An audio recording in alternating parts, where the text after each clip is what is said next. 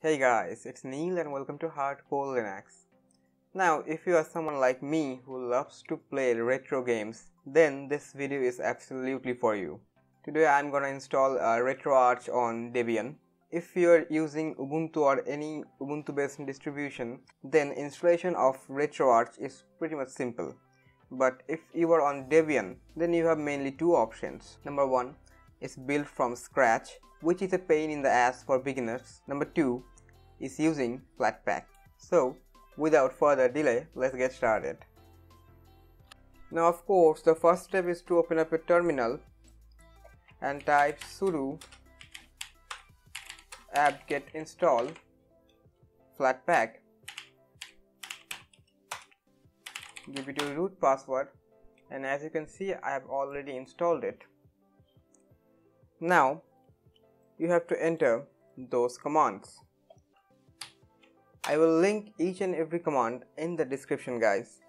By the way, by executing this command we are just remotely add flatpak repos to our Debian PC. The second command is for installing the RetroArch.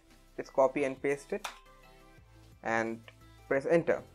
As you can see, I got an error because I already installed it.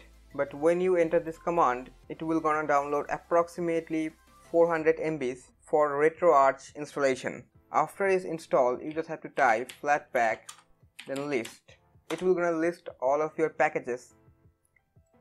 Like this is our RetroArch package, so I'm just gonna copy it and then flatpak run the package name there.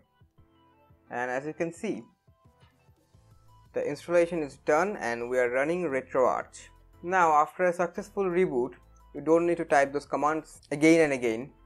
Go to your application, then games, and you can find RetroArch on there. If you want to configure the RetroArch, there are tons of good YouTube videos out there, so go and check it out. I'm gonna link one of my favorite videos in the description for you guys. So yeah, I hope that's it for the video, guys. Install RetroArch on Debian PC. By this method you can install RetroArch on Debian, and the interesting part is that those game doesn't require too much horsepower, so you can build it on pretty much any PC which is laying around in your house and collecting dust. Install Debian, then install RetroArch on it and give it a new life and a new purpose. Thanks for watching this video.